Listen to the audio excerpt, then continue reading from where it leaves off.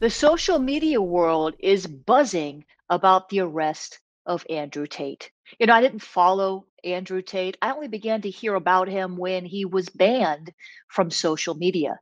But the TikTok world in particular is going nuts over the arrest of Andrew Tate. There's all sorts of theories and, you know, is it real? Was it staged? Was it the Matrix? What's going on? Is he innocent? Is he guilty? I can't answer all of those questions, but I can speak to the larger issue that is really the critical issue and how Andrew Tate, as inadvertently bringing visibility or greater awareness to the problem. This is Jennifer LeClaire, and this is the Prayer Warriors podcast.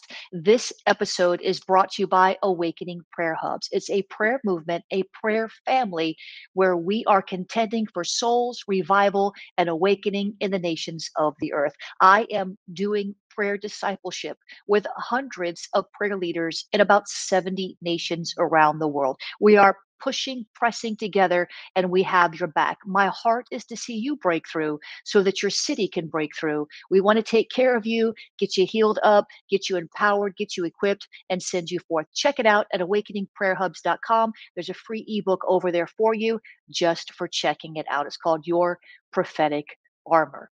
Let's get into this today. I want to look more closely at this. Andrew Tate, if you have not heard of Andrew Tate, he's a British American, mixed race, former kickboxing champion. He was also a contestant on Big Brother in the UK back in 2016, and he was actually kicked out of the house. He's an extremely incendiary social media figure. He is very confident, he's very wealthy, and he's very bold. Well, many of you may know by now he was arrested in Romania on human trafficking allegations. And a statement from prosecutors said that four people, including two Britons, were suspected in a criminal group that sexually exploited women. Now, with some of the past comments he's made about women, some of the misogynist comments that he has released about women, some people are rushing to judgment and saying he's guilty. Other people are saying this is a setup by Greta Thunberg, who he had a tiff with over Twitter.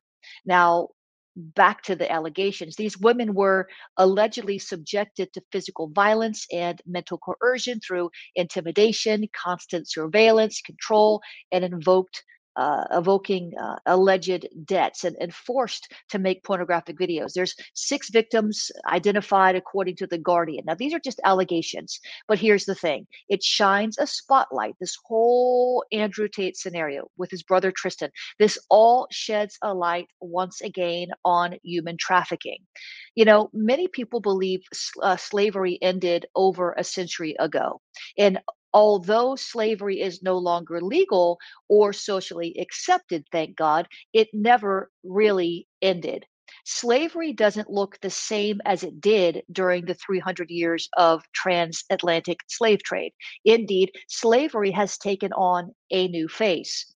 Everyone should be free. And yet, through force, fraud, and coercion, human traffickers violate this most basic right. Traffickers' exploitive practices affect every country in the world, including the United States. As a matter of fact, my region, South Florida, is one of the prime regions for sex trafficking in the earth. And these practices diminish and destroy our communities, sense of security, and the global economy. I want to give you a couple of statistics because I want to pray. I want to point you to a resource. The International Labor Organization estimates that there are 24.9 million, 24.9 million. That's 25 million victims of human trafficking around the world. That's the estimate. There may be double that. Of course, over those 24.9 million, 20.1 million are labor trafficking victims, and about 4.8 million are sex trafficking victims. 3.8 million victims were adults, and 1 million were children. So you've got 1 million kids. These kids get snatched up, they get kidnapped. What do you think happens to them? Many times they are brought into a sex traffic trade. Now, globally, around the world, 99% of victims of human trafficking, which includes sex trafficking, were women and girls. 99%. Listen, we have a petition. We have created a petition. We want to pray, but we want to take faith inspired action. We have created a petition to end modern day slavery. And I've put the link in the notes, but you can also go directly to awakeningprayerhubs.com slash end slavery, awakeningprayerhubs.com slash end slavery. This month, Awakening Prayer Hubs is taking up the cause of human trafficking.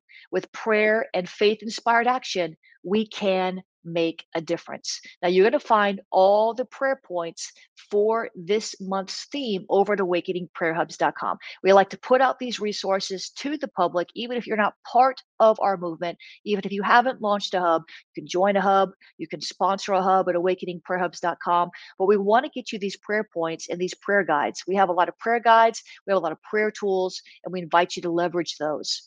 But what we want to do is we want to pray. I want to pray right now. I want to model these prayers, and I'd like you to agree with me. Amen. The first thing we want to do, we want to enter into identificational repentance for greed, which is idolatry, violence, sexual immorality in our land. Daniel the prophet entered into identificational repentance for Israel. So did others in the Bible. So we want to pray these strongholds are uprooted from the foundation of your city. And we want to pray for an exposure of human trafficking rings. So we're going to start doing that now. Father, in the name of Jesus, Lord, would you forgive us? God, would you please forgive us for turning a blind eye to human trafficking, to just being too busy to pray about a thing that's affecting millions of people, especially women and children around the world. Father, we repent for turning a blind eye to violence and sexual immorality in the land. Lord, we ask you to forgive us, our cities, and our nations for this atrocity in Jesus' name. Father, we ask you to root up these strongholds from the foundations of our cities, according to Daniel 9, 1 through 19, and Galatians 5, 19 through 21. Father, we're asking you in the name of Jesus to expose human trafficking rings around the world and that traffickers would be brought to swift justice. I decree every person preying on children or luring people into human trafficking is detected and dealt with justly and swiftly in the name of Jesus. I pray, oh God, that human traffickers and buyers will find their transactions interrupted and their wicked plans frustrated and their plots overturned in the name of Jesus. Father, I ask you to bring confusion into the enemy's camp so that his human trafficking schemes are unorganized and ineffective in the name of Jesus. Father, we pray for legislation to be enacted that makes it easier to arrest, charge, and prosecute human traffickers in the name of Jesus. We pray for the FBI and the other investigative units in other nations to track down and capture human traffickers in the name of Jesus. We pray for the rescue of those enslaved in human trafficking in our cities, and that the Lord would restore back to them the years that the swarming locust has eaten in the name of Jesus. We pray that God would deliver them and rescue them from bondage and death in Jesus' name. Father, we pray for justice, salvation, and healing on human trafficking victims in the name of Jesus. And there's so many more prayers, guys. We've got 21 prayers against human trafficking. I would love for you to go over to Awakening Prayer Hubs and go into the Pray the News section and pray those prayers. Sign up today to launch a prayer hub. Listen, I want to mentor you. I want to disciple you in the realm of prayer and intercession. But the context in which I do that is through awakeningprayerhubs.com. We have so many benefits of joining Awakening Prayer Hubs. I want to just go through that quickly with you because most of you don't know much about it. You're going to get strategic prayer discipleship. You're going to get access to onboard training. You're going to enjoy a daily prayer covering. You're going to get to take the inner healing track. You're going to have access to a leadership portal. You're going to have family meetings with me, Q&As with me, connecting with a family of intercessors who truly care about you. You're going to tap into monthly prayer themes with prayer points. You're going to get equipped to pray for the nations. You're going to watch weekly live teachings. You're going to get listed on the interactive map if you want to be. You're going to get a private email address so that nobody can see your personal email address. You're going to get access to a 24 24/7 Zoom firewall. You're going to access social media banners to let people know what you're doing so they can join you.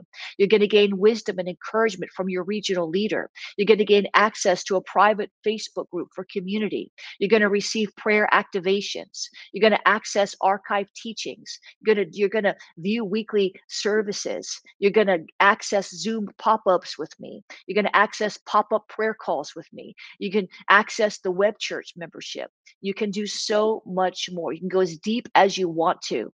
And so we want you to be blessed. We want you to be equipped. God blesses intercession. It is critical. If we don't pray more and more, things are going to get worse and worse. So I want to invite you to go to awakeningprayerhubs.com now and get involved. Join a hub, launch a hub, or sponsor a hub. The launched hubs are the ones I'm mentoring. Amen. And I want to mentor you. I want to disciple you in prayer. So, Father, in Jesus' name, I thank you that you draw those in to Awakening Prayer Hubs who you have called to stand for their cities and to receive prayer discipleship. Bless them, help them, and give them a forehead like flint. In Jesus' name, amen and amen. Have a breakthrough day. In 2007, the Holy Spirit woke me up in the middle of the night and told me he would bring a third great awakening to the nation. I believe we're going to see the greatest great awakening in the history of the world, and it will spill over into the nations of the earth for the glory of God. I believe we'll see a movement greater than all previous moves that God put together, and I know it's predicated on prayer. The Awakening Prayer Hub's mission in any city is to draw a diverse group of intercessors who have one thing in common: to contend for the Lord's will in its city, state, and nation. Bishop Bill Hammond, Lou Engle, Cindy Jacobs, Mike Bickle, James Gall, Alveda King, and many others are standing with us. Will you? Start a hub or find a hub in your city at awakeningprayerhubs.com.